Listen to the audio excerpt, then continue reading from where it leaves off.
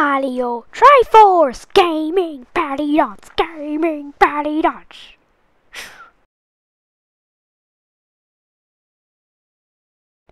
Top Maniac, the second encounter. Another second encounter. Just like Mandibug Stack, the boss is very fun, but for this one you're on a daredevil run. However, seeing as it is an easy boss in general, the difficulty ended up being about right for this boss, which is why it's not lower.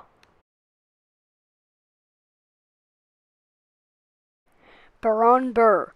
Now we're getting into the very good bosses. Baron Burr involves some strategy and well-timed hits to defeat. The only reason this isn't higher is because I just happen to like these top 19 more. Still, great boss.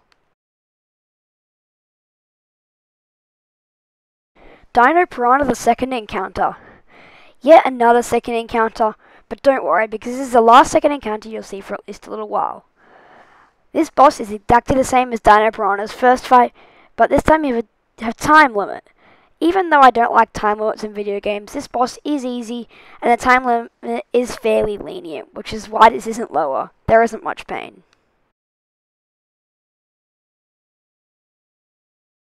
Dino Piranha, the first encounter.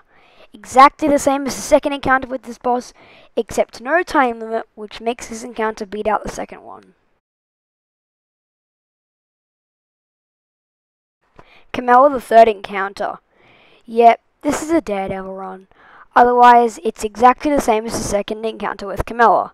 Like I said, it's a daredevil run which dragged it down on this list, but that doesn't stop it from being fun. King Caliente, the first encounter. Just like a second fight with this boss, except without the huge arena and the sinking platforms. It would have been higher if it wasn't so easy.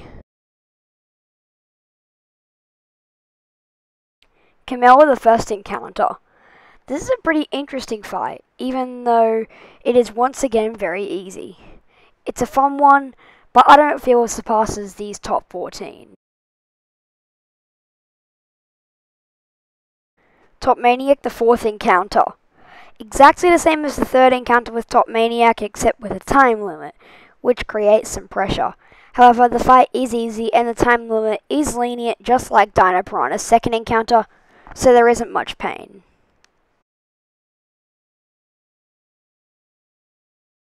Camella, the second encounter. Finally, a second encounter is highest on the list out of all the encounters of a boss. It's a very fun and interesting fight. Also, unlike the third encounter, you're not on a daredevil run, which makes this one less frustrating. Fun fact, after all of those, there are still 2 second encounters left.